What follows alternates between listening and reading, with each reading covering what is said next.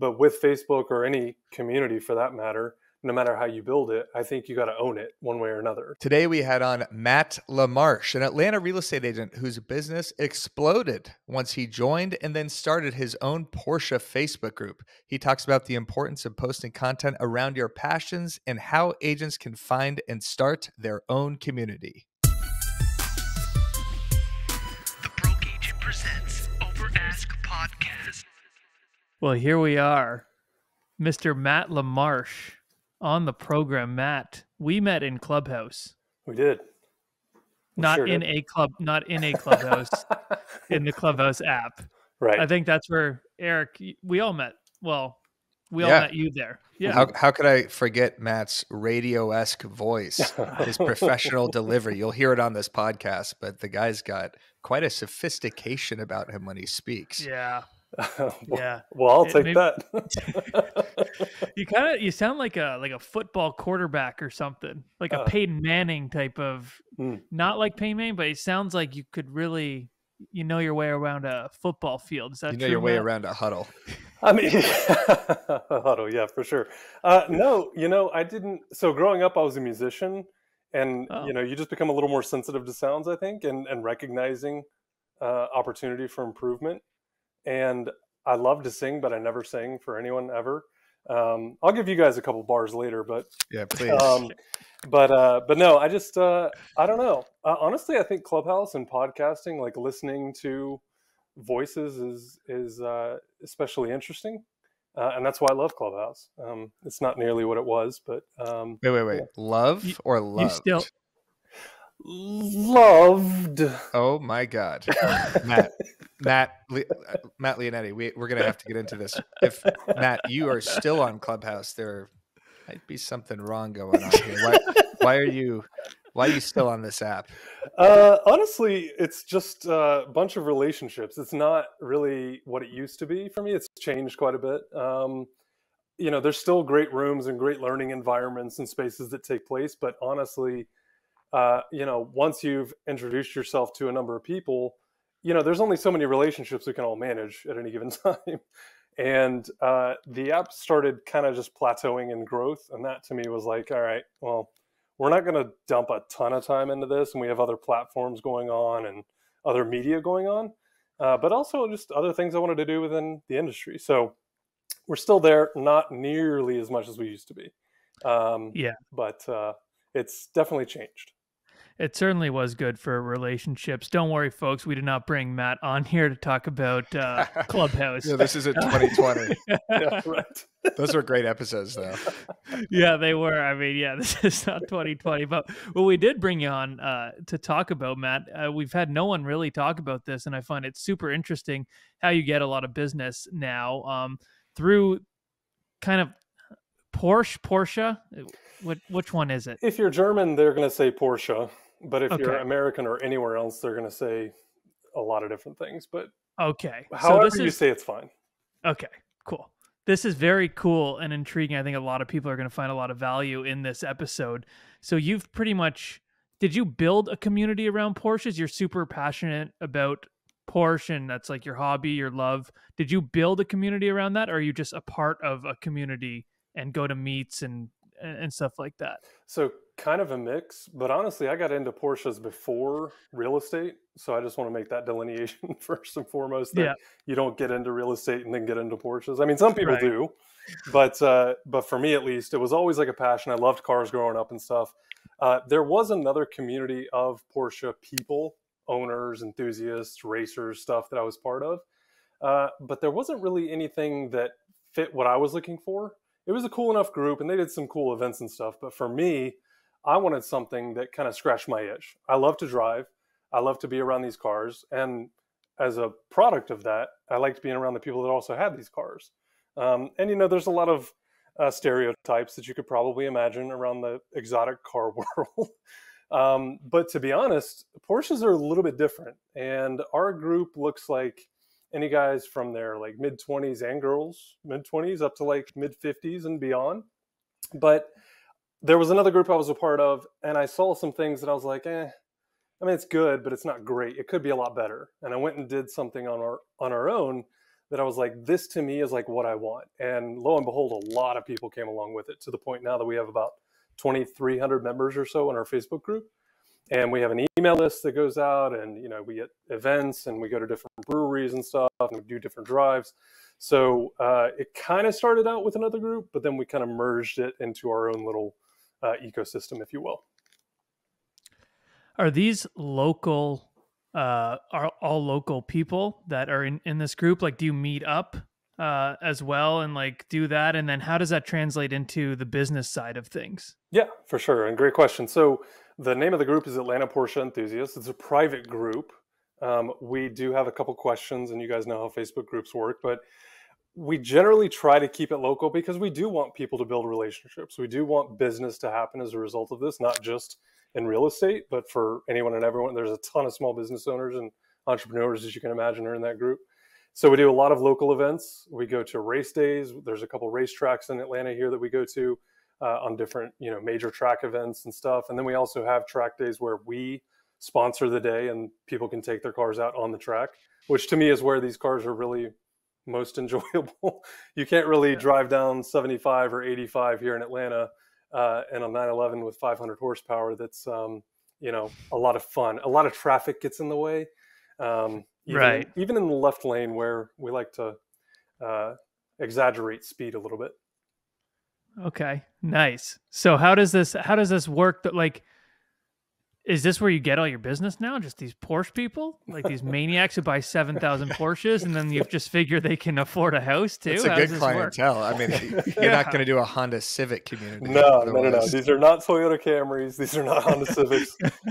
They are, generally speaking, you know, nicer and more expensive cars, which you can make your own assumptions about their clientele there. But yeah, for me, it really didn't start that way. And even now, when I go to an event or when I organize a drive or whatever, my goal isn't business. I'm not trying.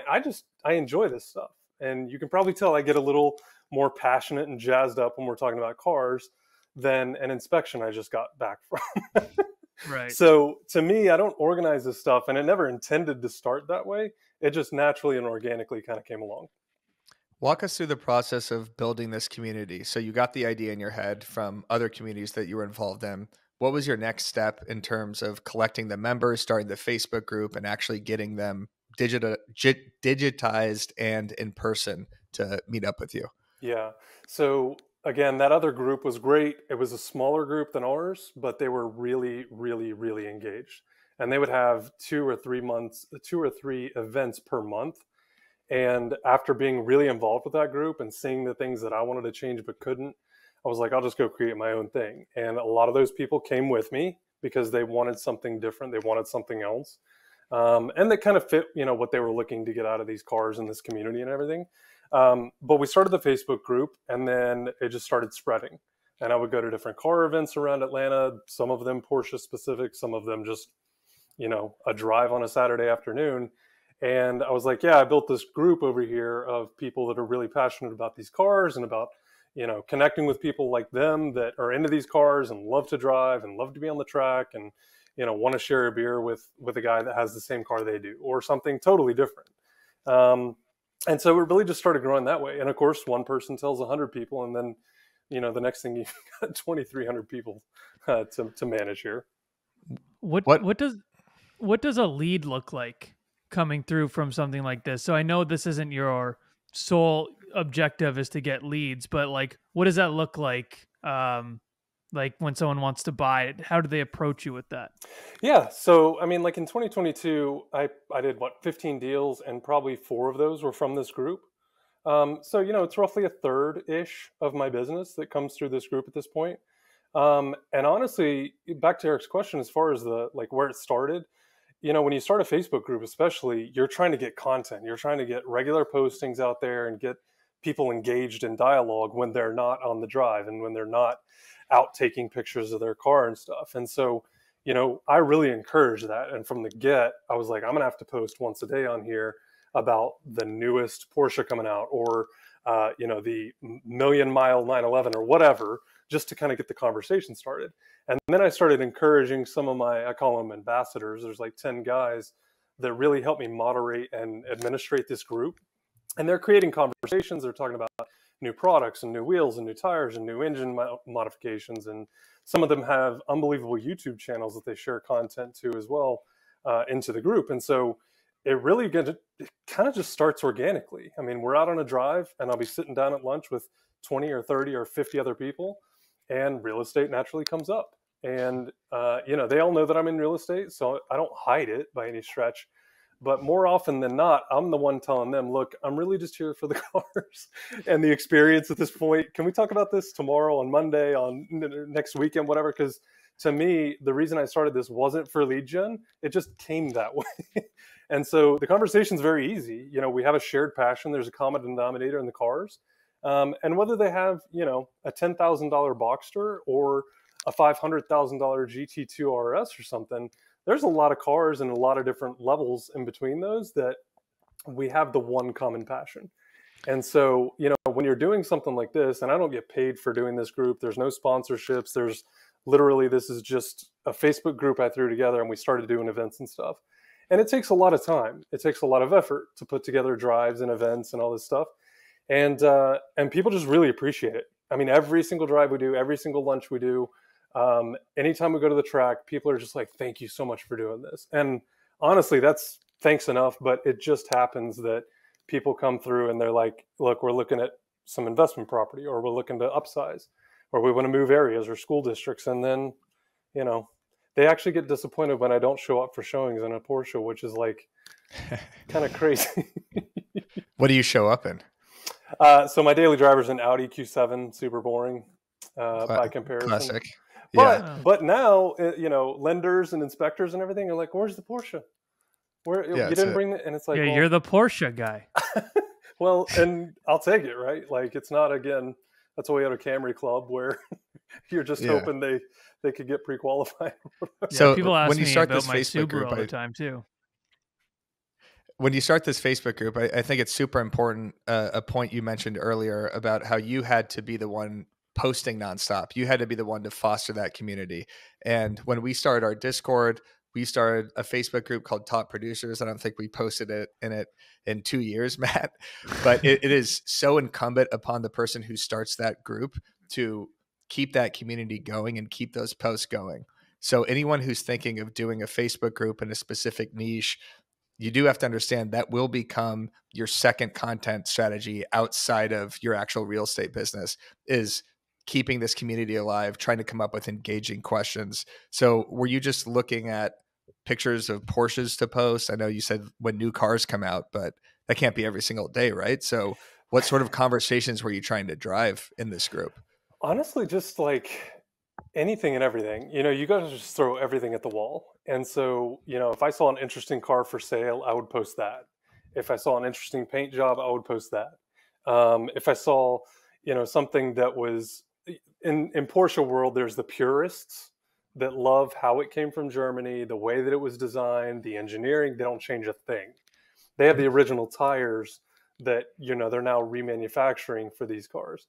And then there's another group of us that personalize, is the best way to explain it. Our cars with wheels and tires and, paint and body kits and engine intakes and, modifications, all that stuff. So for me, it was like, let's just see what hits a note. And so, you'd post for a week, 7 or 8 posts a single week, and then look at the analytics and go, okay, man, this one did really well. And to me, the enthusiast component of it was really important, because before I got into the cars and before I could afford to even buy one, I was just that. I was just an enthusiast. I always wanted one, and it was just a matter of how do I get my hands on one. And I knew that a lot of other people were like that. And a lot of the people that are in the group may not have a Porsche yet, but they want one. And so they're able to go in there and now ask a ton of questions about what years do I avoid? What years should I be looking at? Is there any modifications that we should, absolutely not consider? Or are there things that are okay as long as we got service records and a history, all these normal types of things. So in the beginning, it was just like, just throw it all out there and see what happens. And now that it's all user generated, my only rule is be courteous and don't be a jerk, basically. So if someone has a particular color or a particular car or did something to their car, like, don't be that guy. Don't be the one guy out of 2,300 that like has to pick apart every little thing on a car because, you know, that's someone's baby. That's someone's like representation of, you know, what they wanted out of their car. So that's my only rule. But now they understand, they get it. And it's all user generated at this point. That sounds a lot similar. I'm in a lot of watch groups. I love watches. Sounds the same thing. There's like the purist and like, you know, you don't want anything that's like, you don't even want to like polish the watch, a lot of the purists, because it needs to be exactly how it was from the factory. So that's interesting. Now, these deals you did do from this this group and community, are they like, you know, what are we talking here in price? Is there like a noticeable difference in your price range? I don't know. Like, do Porsche people, like, I don't, you guys rich as fuck? What's going on here? Yeah. I mean, no, that's the thing I think that keeps a lot of people out of the brand, honestly, is that you can go get a $10,000 Boxster and it's a mid-engine car. It's a great car. It handles really, 10,000? Really well. Yeah. Where, on the used market. Where do I get that? I was just looking at one yesterday because I have this problem with looking at cars that I'll never ever buy. But when I have conversations like this, it's like, it's not that hard. There are $10,000 cars out there. Now, they might have 160,000 miles on them. They may be ragged, but you can get into one. Now, the bulk of people are going to look in the $50,000 to $100,000 range. But as that translates to real estate, I mean, I've had investment properties that we sold for 300, 350, 400,000 up to a buyer that I helped last year at like 1.25. And there's a guy, I'm also licensed in South Carolina, but there's a guy there that has a $7.5 million house with a 7-car garage. And he probably has, gosh, $300,000 or $400,000 in Porsches alone. So, you know, I think to me, it's not how do you approach one versus the other, because you never know. One could be coming for an investment at 300 and the other could be coming for their primary at $1.2 million to $7.5 million. What would you say to an agent who is not into Porsches? Maybe they're into, I don't know, the video game Wave Race on N64. You know that game, Matt? Yeah. Yes. You know that game, Matt? I do. Okay. Yes. So say I'm a big Wave Race guy and I want to start a community. What's the first move that I make? Do I infiltrate other Wave Race communities? Because it sounds like you infiltrated this Porsche community and then peeled apart some of their members. Is that the best way to search on Facebook? Wave Race communities? Like how would I go about doing this? Sounds very personal. Well, before you get into your answer, I am the best Wave Race player, I think, in the world at this very moment. Wow. I'm playing it on a consistent basis, and I don't think I was trying to like break it down. Is there anyone in the apartment complex better than me? No. Is there anyone in Brentwood better than me? No. LA? Probably not. America? You know, so well, I'll take a whack at it. Yeah, okay. Just beat me first try.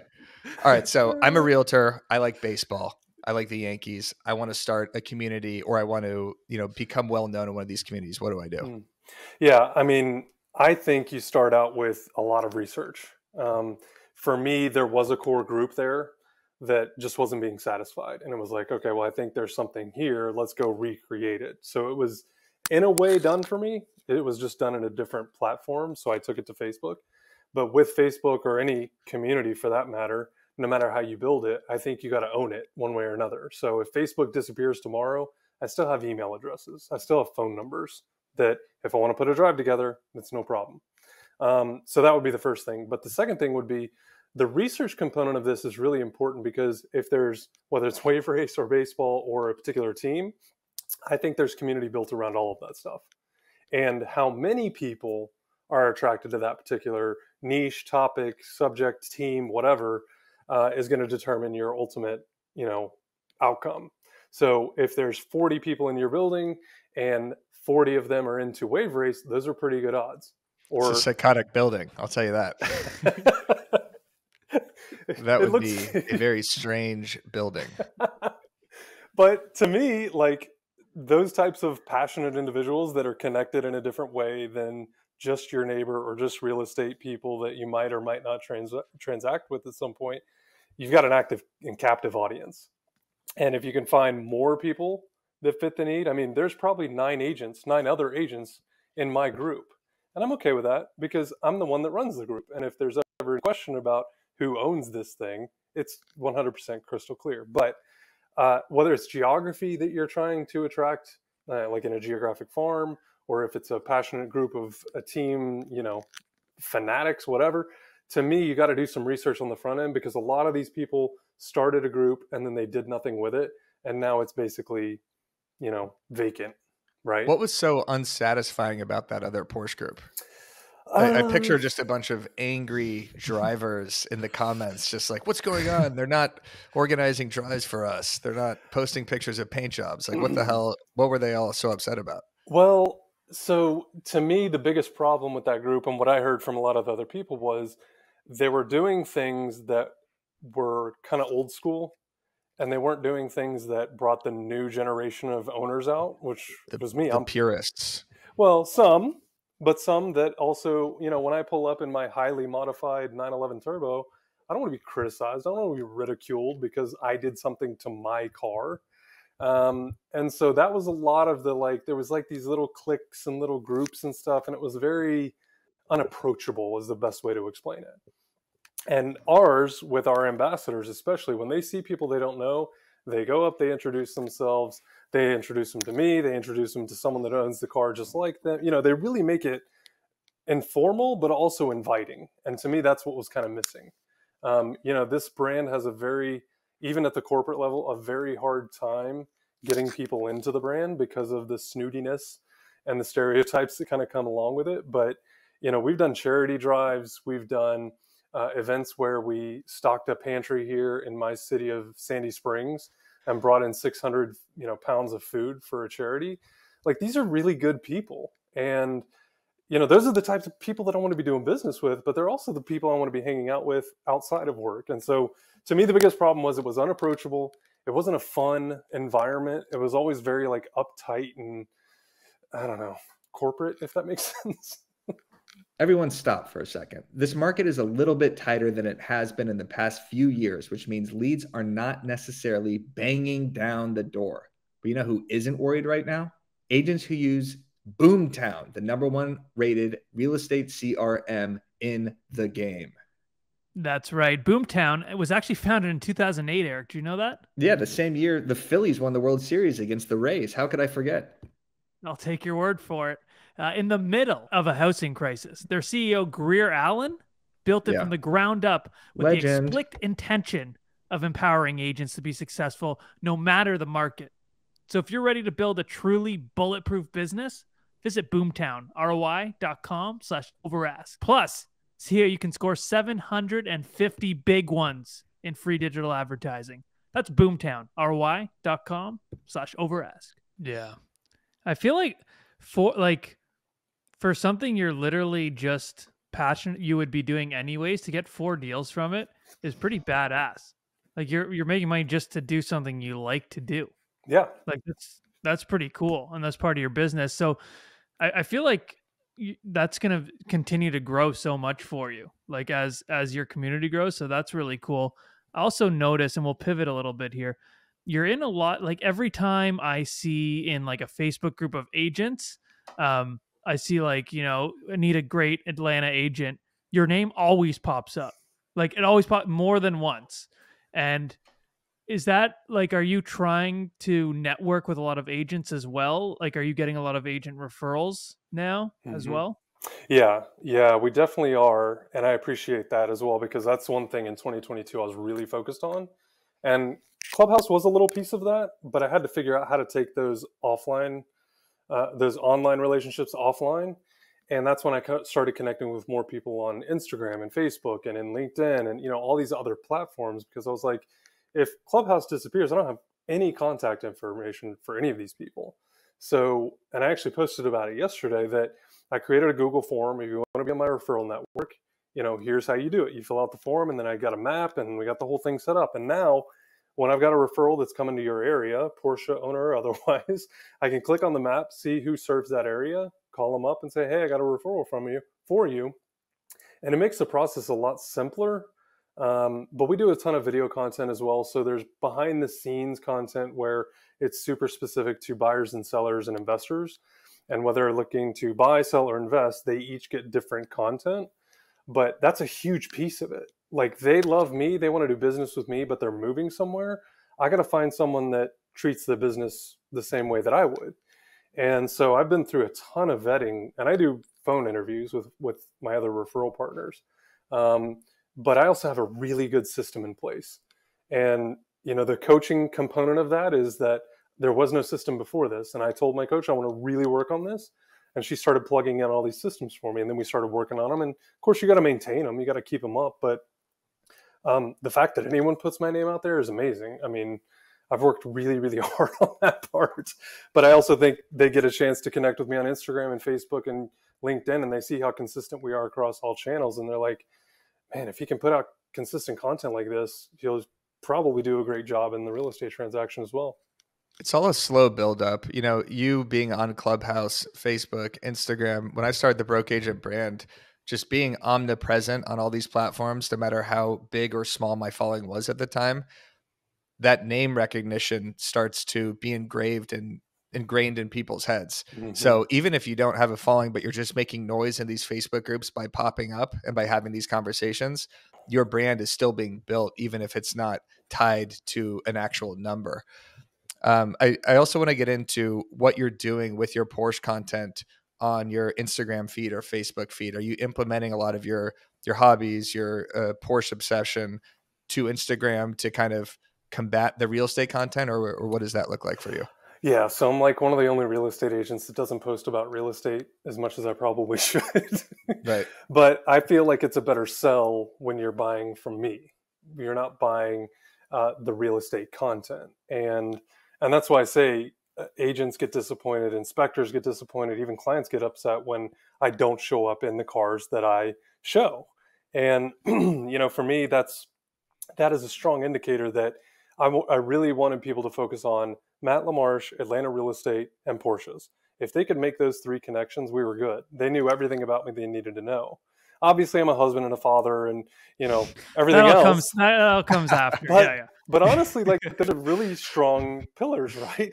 And so for me, the Porsche content generally does pretty well. Now it's a super saturated space on any platform, I think, but Instagram is very, very good at delivering you the type of content you want to see.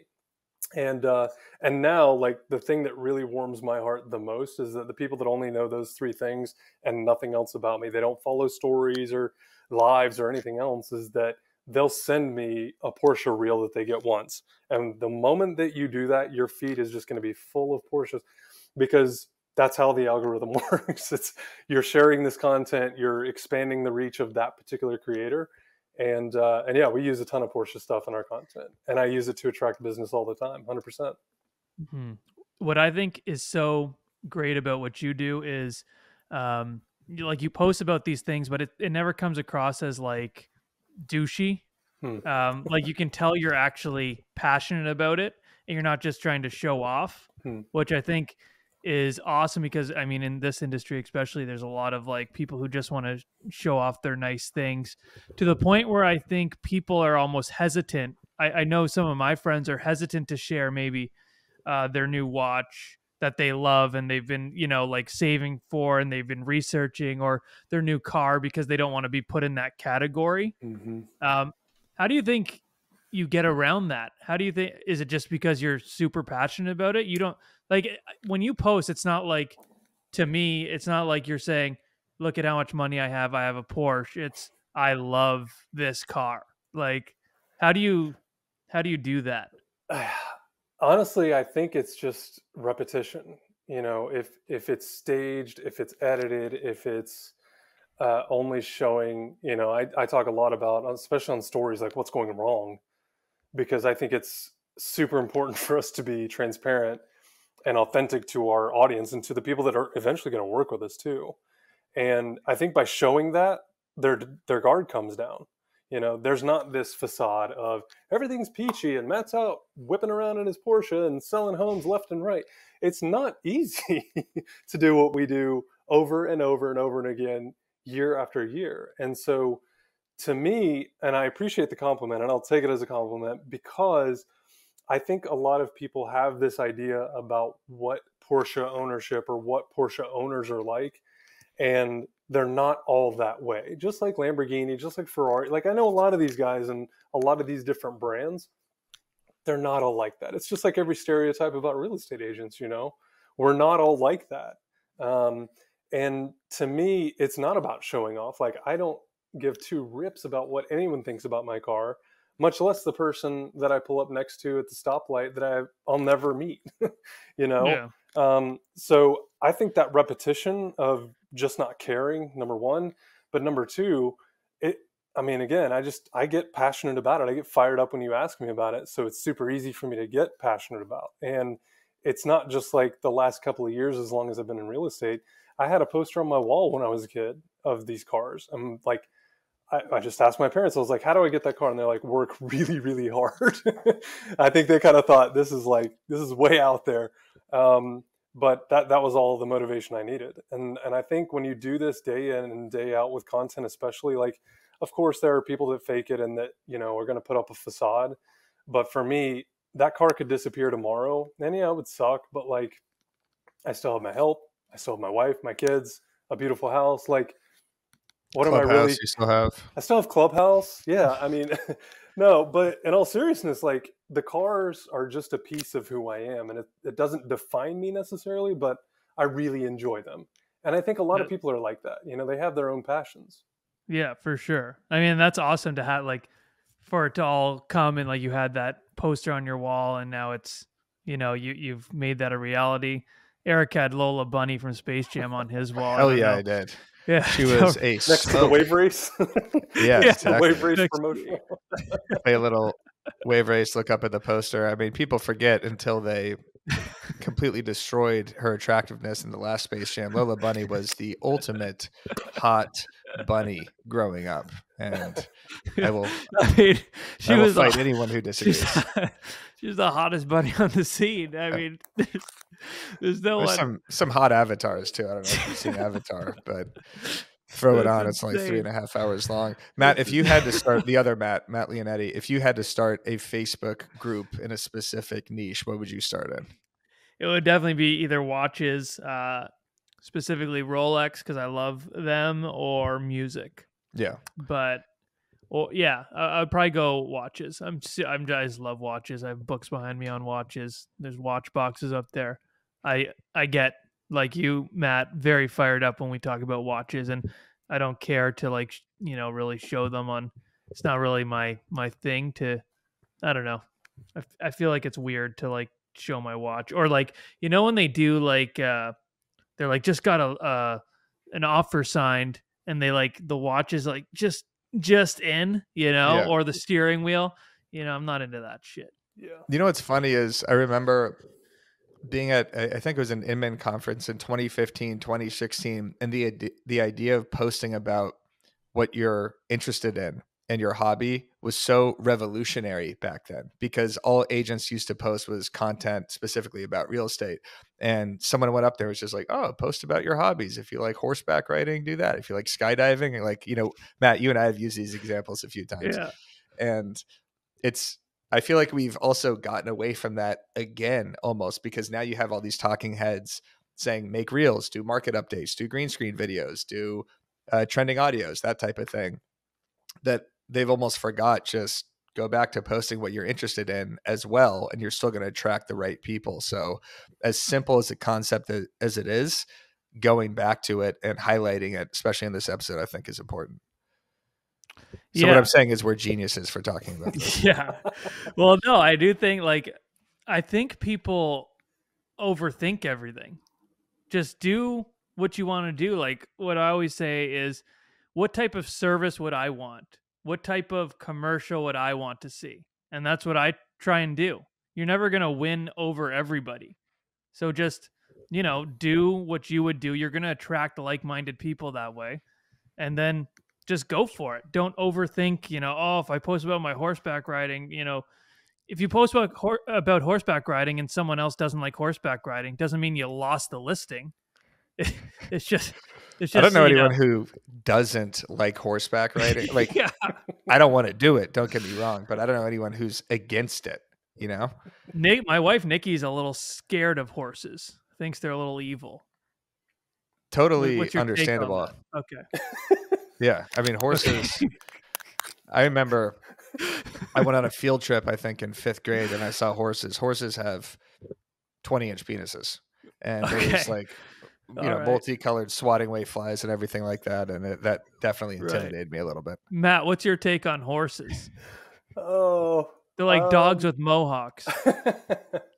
So my wife was going to become a vet, but her junior year, and she used to do equestrian competitions and stuff, so she was around horses all the time, and she became deathly allergic to horses in her junior year. So that's like a big part. So you ask like who doesn't like horseback riding? There we go. The people over in the corner sneezing their heads off. I thought you were gonna say she got like bucked in the face or something. Oh no, dude, it is super dangerous. It's super dangerous. And when you're competing, especially, like you spend so much time, just like anything else, on these crafts, and it is super dangerous. Even her dad was like, this is, I don't know what we were thinking, putting you on the back of a horse as a 12 and 13, 14-year-old girl. But so anyway, she obviously used to spend a lot of time around them. Now can't, but she's the only one that I would say can't enjoy horseback. I'd argue it's a step away from a UFC fighter.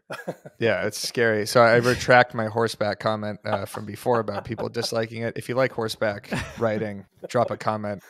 Yeah, in YouTube below. We are very interested. Comment horseback ride. But my point is if you post about something you like, unless it's super like if it's maybe like your political views or something like that. That's one thing. But if you post about, if I post about my watch, if someone doesn't like watches, that doesn't mean they'll never work with me. But the people who do like watches, that's like one extra thing that you can relate with them that maybe another agent wouldn't. 100%. And I also appreciate you saying you could say Porsche or Porsche, but then you went the whole episode and said Porsche. You could have just told me Porsche. And no, but this is the thing. This is part of the snootiness. If I tell you how to say it and then I say it one way the entire time, now you know, and I didn't have to be a jerk and explain it to you. I appreciate it. So now moving forward, I'm going to call it Porsche because you've called it Porsche, and now that's the right way to say it. I still slip every once in a while, so you're in the clear if you right. Don't. Yeah. Eric, do you say Porsche or Porsche? I won't say either ever. Okay. What about Audi and Audi? I've never uttered the word. Audi. Audi. Yeah. That's it, right? Mm-hmm. Yeah. No one pronounces it another way. I was doing it Audi for a long time, and then I bought a Subaru. They wouldn't sell me one. I tried to get one. Subaru Facebook group. You know what? Some people I say I have a Subaru. Some people are very involved with, like, they think Subarus are like the shit. I told someone I had a Subaru the other day, one of my new clients, and he was, holy shit, you have a Subaru? I was like, yeah. Like, not, I thought it was like a Toyota. I know nothing about cars, and he was like thrilled. I mean, I went in and told him it was a Forester. It wasn't like one of those souped up Need for Speed or Fast and the Furious ones, but there. I mean, you can find an enthusiast in anything, even your Honda Civic, Eric. Mm-hmm. I don't have a Honda Civic. Oh, well, I thought you did. No. Sorry. That was just the example I used earlier. Okay, I thought you still had that Honda that you picked me up in Beverly Hills. No, that was a BMW. Oh, okay, sorry. Yeah. It kind of looked like a Honda. Sorry, Matt. How many Porsches do you have? Goggles. I just have one. I got one that was like an air-cooled 86 and sold that one and upgraded to a 2007. But it's the only space I have. I can only fill, when you get married, you have placeholders in your life. Right. And whether it's a watch or a boat or a car or whatever, you got to hold that spot for as long as you can, because as soon as that spot is not filled, some other things will start filling that spot. So yeah, just one at a time. Shit. That's all I'm allowed at this point. So just one? You need a bigger house. Get a triple car garage. I mean, all of these like Zillow finds and stuff for like the 10 car garage and like 1,000 square foot house. I'm like, that my like target demo right here. That's all me. Yeah. Matt, we've asked this question on the podcast before, but as a P word enthusiast, if you're a realtor, does it matter what sort of car you roll up to in the listing appointment? I think it depends. It depends on your client. Because to me, I want someone, like if I'm hiring an attorney to represent me in court, I want to see them in the best and brightest and newest whatever. Because my guess is, and this is not always true, so caveat, not everyone that has a nice car has money. Yeah. If they buy them cash, if they can afford to lease them or whatever they decide to do, I'm not critical of that. But to me, I want someone that's going to perform at a high level. And so that's how you sell to me. And I do not want the person rolling up in a Honda Civic with one missing hubcap. I want to see someone that's taking care of their stuff as well. So it really depends on your client. I'm sure there are people, they'll never admit to it, but I'm sure there's people out there that do not use me or would never use me because of the car that I drive. And you know what? I'm okay with that. That's okay. I'm fine with that. Because just like any other passion, if it's not a common denominator, if it's not a common theme or an ability for like me to build some rapport, I don't want to waste my time. Isn't that funny how we're kind of wired like that though? Because a car really doesn't or shouldn't like tell how much someone would make. I mean, like, what if you needed an investor for your business and Warren Buffett strolled in his 2008 Cadillac and you didn't know it was Warren Buffett? Mm-hmm. You're probably going to think, oh, what's going on here? And then the flashy guy comes in his, Eric's BMW or whatever. Like, it's just like misconceptions of, I'm sure Gary Vee doesn't drive he probably drives like a Tesla. He's got a driver. Yeah, he probably doesn't even drive. Yeah. But again, like he's never in a suit. He's in his toque, things like Toque? that. Like, yeah, he's like wears a toque a lot. What's a toque? Are you Never heard that insane? before. Are you mean insane? a beanie? This has got to be a Canadian term. Have you heard Canadian. this? Yeah, it's Canadian. Okay, yeah. Toque. But you get so disgusted to the point you do this all the time with Canadian things. I told him I was going to a cottage. He goes, "What the hell's a cottage? I've never heard of a cottage. You mean an Airbnb?" But when you say cottage, I think like the Berenstain Bears are in there, like making porridge Right. or something. Well, like I that. showed you log where I cabin. was. I texted you kinda where I looked was. Like, yeah, it kind of looked like that. It Actually, looked like last house on the left. Yeah, it was not right. It looked like a survival bunker from The Last of Us. But I absolutely agree with you, Matt. With like, it depends on the client. Mm-hmm. I always use the example. I bought buyers a $2.3 million house in that Kia Forte, Eric, that had no rims. Yeah, that thing didn't even drive forwards. You had to drive that thing backwards. Yeah, that thing was. You had to drive it in reverse the entire time. That thing was not right. It wasn't safe for me to be driving that. It wasn't safe for anyone on the road. But I got it done, and they didn't give a shit because they drove similar cars and they were rich. So you had to literally drive it like this, just the other way, driving it backwards. Yeah, and then sometimes, I guess it all depends on the client. What I will say is, if you can't afford a nice car, don't like put yourself into debt to get a nice car or a nice watch or a nice whatever.